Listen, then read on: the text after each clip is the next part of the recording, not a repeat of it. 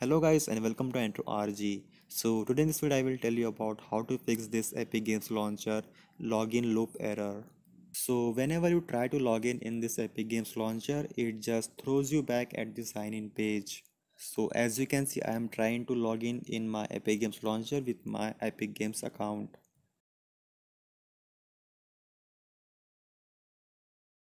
But after some loading, it just throws me back at the sign in page again. So how I fixed my problem, I will show you now. Just close this Epic Games Launcher first. Install the software which is Fiddler 4.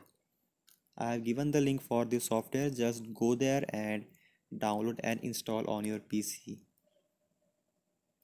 Now open it.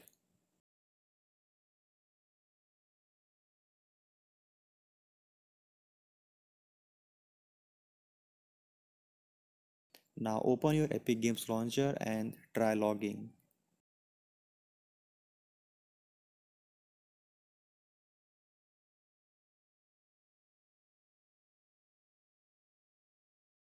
So this is how I fixed this error with the help of Fiddler 4. So this was all for this video. Please like my video and subscribe my channel. I will see you in my next video.